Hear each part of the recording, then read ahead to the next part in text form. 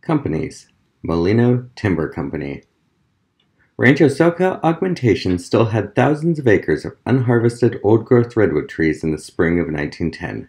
Yet the Loma Prieta Lumber Company, which owned the land, had spent the better part of the past decade failing to harvest anything other than the most accessible acreage. Conservative in its outlook and methods, the company hesitated when it should have asserted. By 1910, it had abandoned operations in Hinckley Gulch, and its small mill on Mill Creek north of Davenport was quickly running out of usable timber. If the company was to remain viable going forward, it needed help. Assistance came from Alfred Williams, Oscar E. Chase, Alberto Burt Studley, Fred Daubenbiss, and Fred Severance, who on May 31, 1910, joined forces to incorporate the Molino Timber Company. All of the men were employees of the Loma Prieta Lumber Company and retained their positions within the firm. The stated goal of the new company was to harvest difficult-to-access timber on behalf of the Loma Prieta Lumber Company so that the latter could eventually plant eucalyptus trees throughout its properties within the augmentation. What the directors lacked in money, they made up for in ambition and vision. Their task was to send Cruz along Aptos Creek to chop up abandoned and overlooked trees for firewood. This would generate some initial revenue from which they could further invest in equipment. Then, in late 1910, the company was made a subsidiary of the Loma Prieta Lumber Company and given the contract for harvesting the remaining timber in Hinckley Gulch. This narrow, remote tributary of the East Branch of Soquel Creek had eluded thorough timber harvesting since 1901. The canyon was difficult to access and vulnerable to natural disasters such as flooding, landslides, and earthquakes. On April 18, 1906, several lumbermen and a Chinese cook were killed in a massive landslide triggered by the San Francisco earthquake. The Loma Prieta Lumber Company never recovered from this loss, eventually gave up the gulch and its millions of board feet of timber. But the Molino Timber Company had some ideas that were more risky, and the Loma Prieta Lumber Company was keen to make money. The Molino directors reasoned that the only way to profitably extract the timber was via a railroad. But the Loma Prieta branch of the Southern Pacific Railroad had recently been cut back to the old village of Loma Prieta, far south of where any line to Hinckley Gulch would need to be located. Meanwhile, a route up Bridge Creek could potentially get to Hinckley Gulch, but at too high of an elevation to be useful. The conclusion the directors of the company came to was that any useful railroad would have to run along China Ridge, which was substantially higher in elevation than the current railroad grade.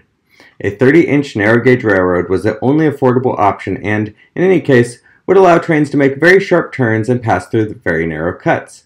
A switchback, meanwhile, could get the train to the top of the ridge. Unfortunately, over 3 miles of track would be needed to achieve this goal. In addition, another 3 miles would be needed to reach Hinckley Gulch and 4 more miles to reach the heart of the timberland. This was simply not practical. After much debate, the directors finally agreed on building a 2,250-foot-long steam-powered cable incline. It wasn't the first in a county. A similar incline had run at Waterman Switch, north of Boulder Creek, but that operation did not have a railroad running within Waterman Gap.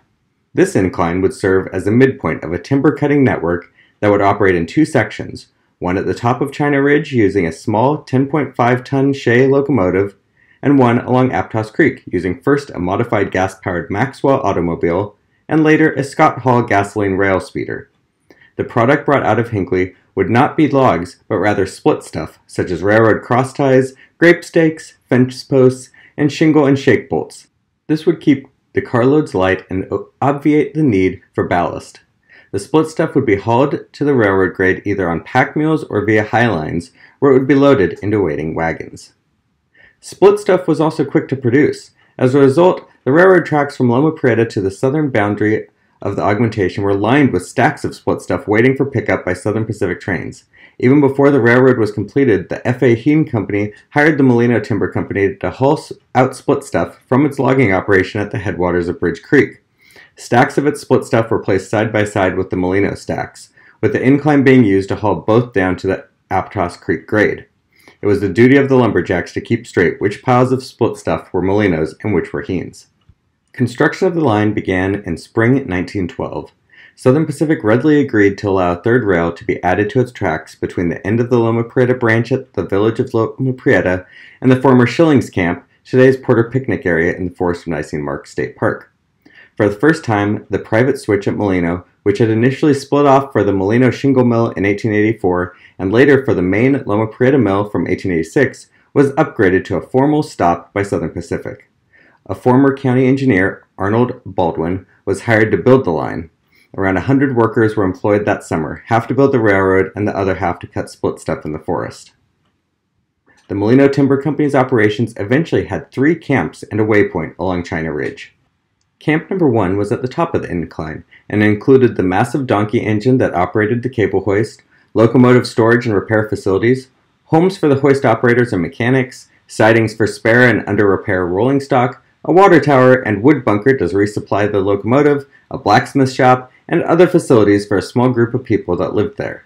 After 1912, no logging took place in the vicinity of Camp Number 1, and it only hosted a small population of workers. In 1913, railroad construction crews reached Sand Point, 3.5 miles beyond Camp Number 1, where Hinckley and China Ridges meet. It was here that the F.A. Heen Company's split stuff from the headwaters of Bridge Creek was hoisted up via high lines to the railroad grade for transfer to the incline and beyond. To support this effort, the location had at least 2 sidings to allow the loading of rolling stock. To reach Sand Point, 10 bridges and numerous half-bridges were needed to cross all the gullies above Bridge Creek. These were crude structures made of stacks of logs and split stuff and held together with the same.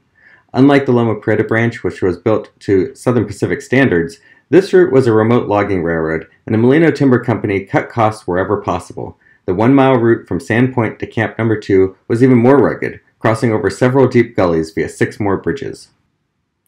It was at Camp Number 2, reached in late 1913, that the majority of the workers lived in crudely built shacks atop the adjacent hill. The place had the unfortunate moniker of Jap Camp due to the high number of Japanese lumbermen who worked here during this high season. The camp had many worker cabins and a dormitory, a cookhouse, and small amenities to keep the men occupied in the evenings.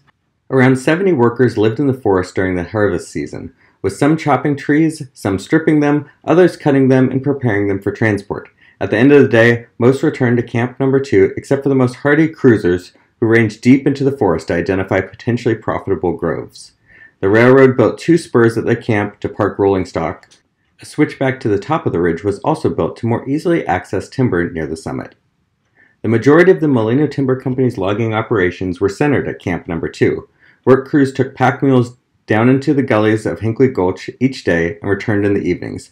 Most split stuff was cut on site and brought up to the railroad grade either by mule or via high lines that were suspended across the entire gulch, which spanned a mile from ridge to ridge. Larger logs were also sometimes hauled to the camp, where they were processed on site rather than in the gulch due to poor terrain for cutting. Most peacemakers, split stuff cutters, worked by themselves or in tandem, and the Japanese workers in particular did not like working with each other. The railroad would make 2 to 3 runs on most days, hauling 4 to 6 cars per run. This system worked from late 1913 through mid-1916, when most of the available timber around Camp Number 2 was exhausted. Beginning in late 1915, the railroad line was extended deeper into the forest towards the headwaters of Hinckley Gulch, but it did not reach Camp Number 3 until mid-1916. Part of the reason for the slow progress was the extreme terrain, which involved deep gullies, narrow cuts, and near vertical drops. Another 16 bridges and 6 deep cuts into the hillside were required to reach Camp Number 3, only 2 miles away from Camp Number 2. Once the camp was reached and the area prepared, Camp Number 2 shut down and the buildings and machinery were moved north. The large Highland donkey engine was also relocated to the camp and work resumed. In spring 1917, disaster struck the company when the mile-long High Line snapped and all attempts at repairing it or replacing it with the other lines failed to achieve profitable results. After nearly shutting down the operation permanently, management decided to extend the railroad further to the top of Hinckley Creek. However, it is unclear whether this decision was made by the directors or Timothy Hopkins, president of the Loma Prieta Lumber Company. To reach the new area, the railroad switched back twice before finally crossing the creek, where it terminated in 2 forks on the west bank. The landing here allowed cars to be loaded directly from nearby mule tracks, which reduced crews' reliance on high lines and donkey engines. At the end of the 1917 season, all logging at the headwaters of Hinckley Creek ceased. It was a sudden decision sent by Hopkins after the workers had mostly left for the year. Although there was still usable timber in the area, it was deemed too difficult to extract and unlikely to generate sufficient profit. By the late autumn, Hopkins had sent in crews to remove most of the tracks beyond Camp Number 2 in order to use them on a new route the Loma Prieta Lumber Company was building along Bridge Creek. The track that remained continued to be used to remove split stuff from the headwaters of Bridge Creek. It also supported a small group of piece workers that returned in spring 1918 to harvest the remaining timber on the slopes of Santa Rosalia Ridge, just to the north of Camp Number 2. A disastrous storm in September 1918 severely damaged parts of the new track on Bridge Creek, as well as the Molino Timber Company's grade and the tracks at the headwaters of Bridge Creek. The former F.A. Heen Company's saddleback locomotive, Betsy Jane, was lost in the mayhem. As a result of the storm, the Loma Prieta Lumber Company salvaged what they could from what was available. The tracks along the ridge were pulled to replace the damaged tracks along the lower portion of Bridge Creek. In spring 1919, the Molino's Shea locomotive and the remaining rolling stock on the ridge were hauled down the incline.